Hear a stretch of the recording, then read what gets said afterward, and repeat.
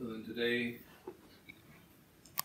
is January 23rd, and this will be here again in San Diego and Santee.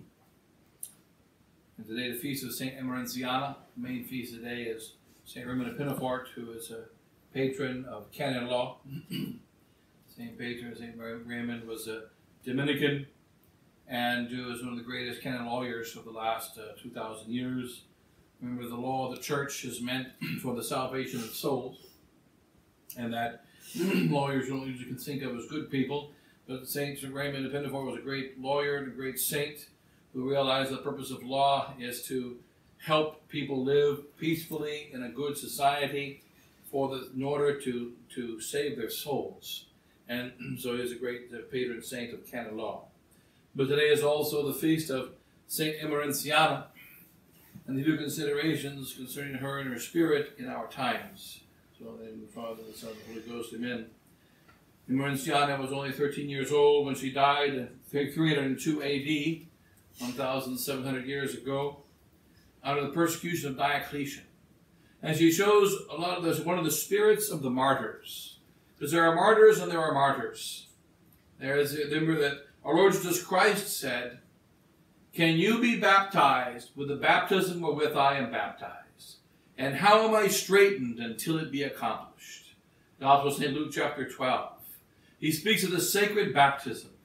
And this is a baptism of blood, by which he was born into this world in order to go to die on the cross for our sins. And he said, "How am I straitened until it be accomplished?" And he was speaking this in his human heart.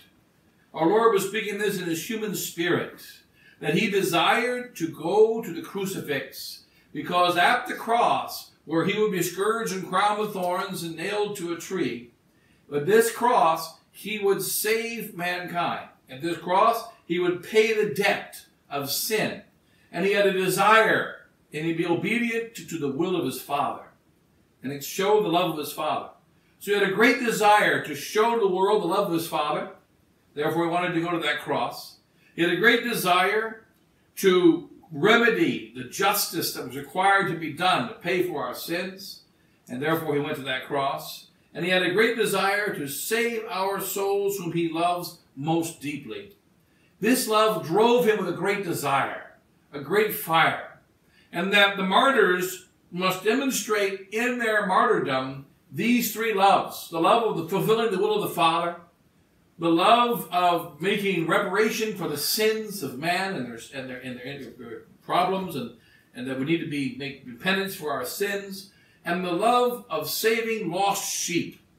Now there are always lost sheep in every age, and there is a requirement for there to be penance in every age, and God the Father loves every single person of every age.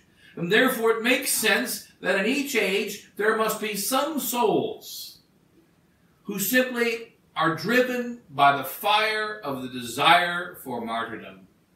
Emerentiana was one of these. She was a young girl who was not yet baptized, and she did not want anything except to express the love of God. She was still preparing for her baptism, and she was on her way she was not yet still a catechumen, and when her cousin Agnes was put to death, St. Agnes, her feast just a few days ago, and she was put to death. And so she went to take care of the body of Agnes, and some Roman boys came by and started mocking Agnes, and they started mocking the Catholic faith. And she was filled with a fire. And she said to them, "You do not mock the religion of the true God, whom Agnes worshipped. You have no right to mock the true God." And she knew that when she told them, "You cannot mock the true God," and when she knew that when she stood up for the rights of God, she knew two things would happen. She knew, number one, they wouldn't listen. They wouldn't listen. You know, very often when we correct people, when you correct someone, someone cusses, someone does bad things. You correct them. And why do you correct them? So that they can fix their problem, so that they can realize they did something wrong. But sometimes you will correct people and they will not fix what they did wrong, but they will do even a greater evil. then normally, if someone says a bad word and you tell them don't say that anymore, and they blaspheme the more, then you just leave them be, and you offer it to God. But St. Thomas Aquinas says there are times, and there are situations, in which even though the emperor is not going to repent, the king isn't going to change his laws from wickedness to goodness, the mob isn't going to convert from the devil to God, we must still stand up for the truth, for the sake of the rights and the glory of God. And even though they won't listen, what will happen is it will still benefit the general church. It will still benefit the general truth. And somewhere along the line, some soul is going to benefit. There must be a speaking out of the truth, even times when those who are hearing that truth don't want to listen. So St. Thomas tells us, very often if someone doesn't listen, then don't worry about it. Our Lord Jesus Christ said, if you go to one city and they don't accept your teaching, and they don't accept Christ, and they don't accept the truth, and they reject it, then leave that city and wipe the dust off of your feet. And this is what we often do. If you don't want the truth, if you reject it, we offer the truth to you. We offer life to you. We offer goodness to you. We offer God to you. We offer the faith to you. And if you don't want it, and you refuse it, and refuse it, and refuse it, then fine. We will walk away. But is this done always? No, it is not. St. Anthony, for instance, when he preached his famous sermon to the fishes, he was already 3 days in the city of Torino. He preached to them the truth, and they walked away, and they spit on him, a saint that performed miracles every day, and they refused to listen to the truth of the gospel. And he refused to leave. The heart of God was inside of him. He says, even though they reject me, I'm not leaving this city. And he preached for 3 days. And they didn't listen for 3 days. And they abandoned him for 3 days. But he continued to preach. But he would come back periodically to see if he was still preaching. And sure enough, he was still preaching. Finally, on the 3rd day, he turned and he commanded the fishes to come out of the sea. And he preached to the fishes the sermon that is still held on to us, that is recorded to this very day. And a boy came and said, Anthony is preaching to the fishes. And they came and listened to Anthony preach to the fishes. And when he preached to the fishes, he refused to turn to those people. He was facing the ocean and the sea, the ocean and the river that was running to the ocean. And there he preached to the fishes with his back to the people. And he preached aloud to the fishes. And the fishes listened to him. And the people came and came and came and came. And they converted because he preached to the fishes. Our Lord did say, if the people refuse you, run away. If they refuse you, go and leave. However, he did not always do this. It is not the universal law, because love doesn't do those type of things all the time. Love is very strange. One day love is quiet. One day love walks away. Another day love cannot be budged. And this is what happened to Emerentiana and our Lord Jesus Christ himself and Anthony. Anthony did not walk away. Another day, James the apostle, he was upset. He was angry. The Spanish people would not listen to him. And he remembered the teaching of Christ. If they will not listen to you, and all of the miracles he performed, all the truth he preached, then walk away and wipe the dust off your feet. And so he walked away and shook the dust off his feet. And he was leaving Spain. And as he passed through Saragossa, the Blessed Virgin Mary appeared to him on a pillar, Our Lady of the Pillar. And she said, James, I know the Spanish will not listen to you. Go back. Go back. And it's interesting about James, he did go back. But it took him a year or so before he would go back. He first took the only 7 followers that were with him. He had 7 followers, 7 young men. He took them with him to to Jerusalem, where St. Peter still was. He had St. Peter ordain them priests, even though his droid Jacob himself was also a priest and a bishop. He then came back with those men, and when he came back, Spain converted to the faith and became a great Catholic country. But it was only after they rejected and James decided to walk away. So Anthony preached to the fishes and did not walk away. James heard the Blessed Virgin Mary and did not walk away. And they became great saints in Torino, who were the most wicked. And they became great saints in Spain.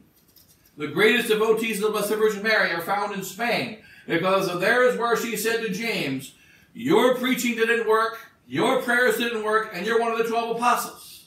But come back, after you've had Peter ordain these young men, come back, and you will find they will all convert to the faith.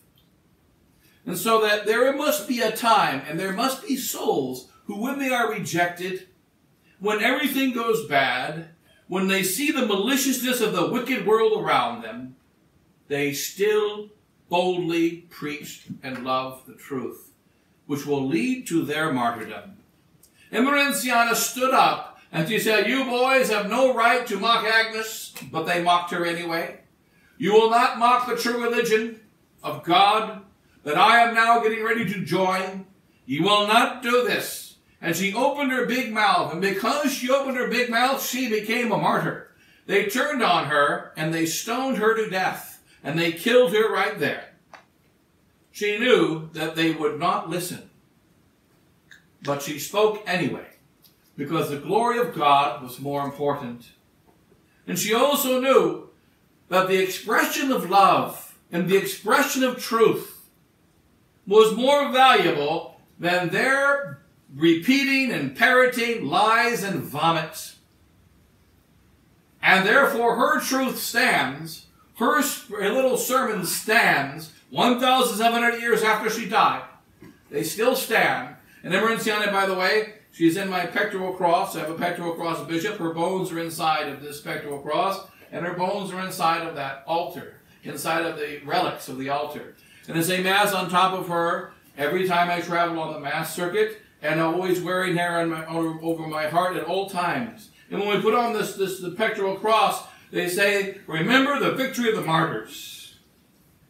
We must remember that there will always be a victory of the martyrs. And the greatest martyrs were like unto Emerentiana, who stood up, and even though at the time they didn't convert, they did not convert. He used to wear the red sash in honor of St. John de Brito, and the first great saint of India was Gonzalo Garcia. He was martyred in Japan, and he preached to the Japanese people of Nagasaki. He preached to them.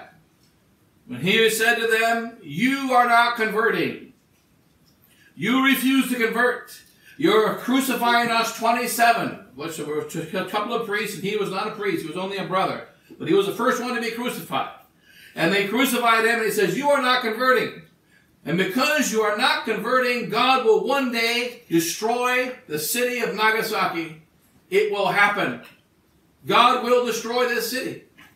But there shall also be conversions. And they didn't happen at that moment, but they happened later. And the 27 martyrs of Nagasaki, of which he was one, he brought about the conversion of his own hometown in India. Because in India they realized that one of our own, Gonzalo Gracias, they have the song they sing now for the last 400 years. And they sing Gonzalo Garcia, a little child of Versailles, he is one of us, and he shed his blood for Christ. And they converted to the faith, because one of their own died for Christ. He died in faraway Japan. And the Japanese did not convert.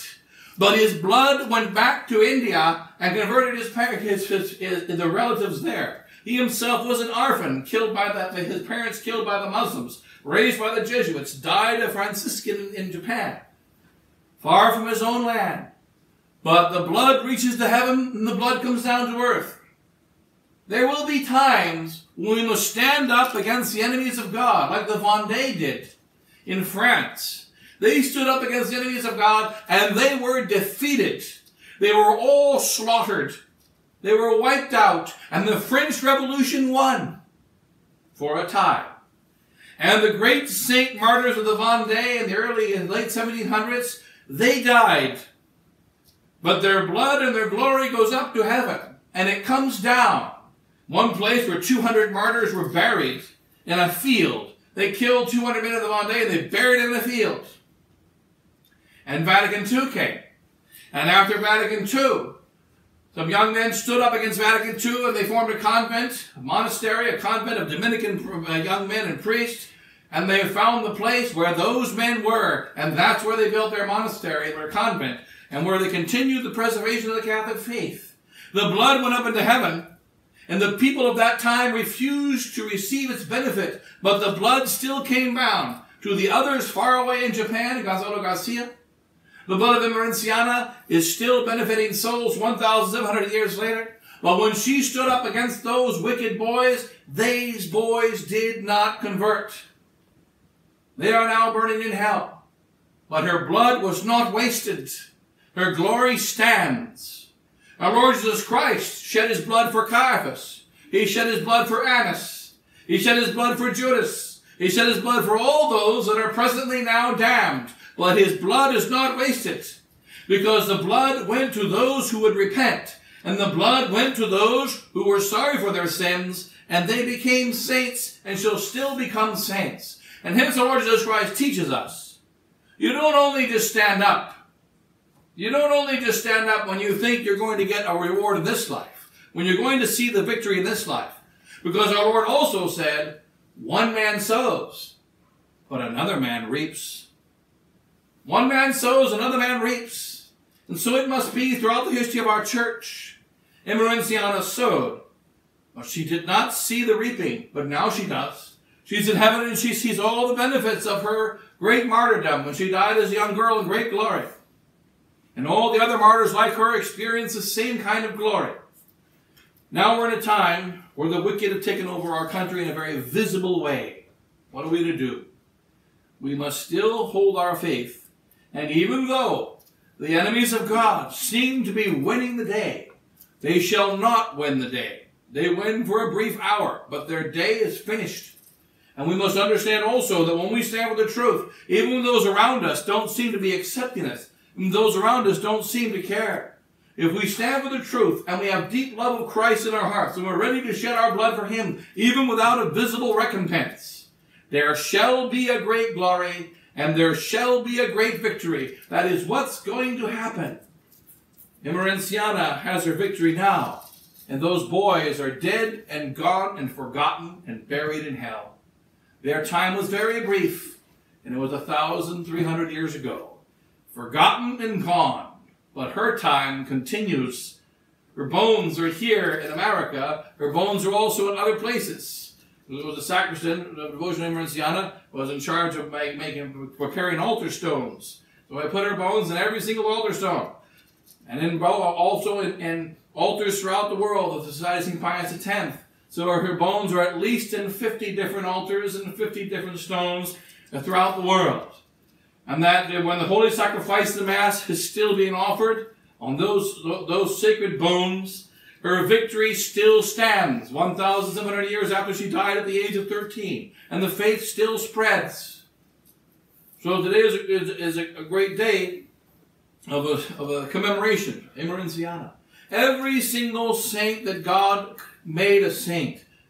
Little commemorations, some not remembered at all by the majority of men. Everyone has a most wonderful glory in heaven, and everyone has a most wonderful place in which they belong, and they shall not be forgotten. And Emerentiana is a saint because she would not be silent in the face of wicked lies.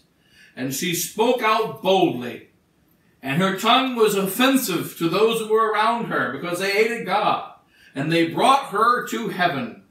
They brought her to heaven. And we must also be on the way to heaven, and we pray that there be some souls of our times with the spirit of St. Emerentiana, the spirit of our Lord Jesus Christ, when he said, I'm going to, can you be baptized in the baptism with I am baptized? How am I straightened until it be accomplished? With the spirit of St. Teresa of Avila, who ran away from home to be martyred by the Muslims. The spirit of St. Anthony, who also said, I will become a Franciscan on the condition you can guarantee my martyrdom. And they said, no problem. We will make sure you go to Africa and become a martyr. He was never able to die then by way of a martyr, but he was a martyr of charity, a martyr of divine love. And the fire of that desire to shed his blood for Christ caused there to be so many saints, so that Anthony is called the saint of the saints. This spirit must be given to us. We must not have an excessive love of our own physical health, an excessive love of being safe in our world, but rather an excessive love of the safety of the divine love inside of our hearts, of the holy and sacred truth, and of the victory of the martyrs over the enemies of God, and the victory of Christ. This is the love that must be inside of us. Let's pray for that love to be deeply inside of us, and follow the example of the great saints, such as one of the little girls today, Saint Emerentiana. Bless you all, in the name of the Father, and the Son, and the Holy Ghost. Amen.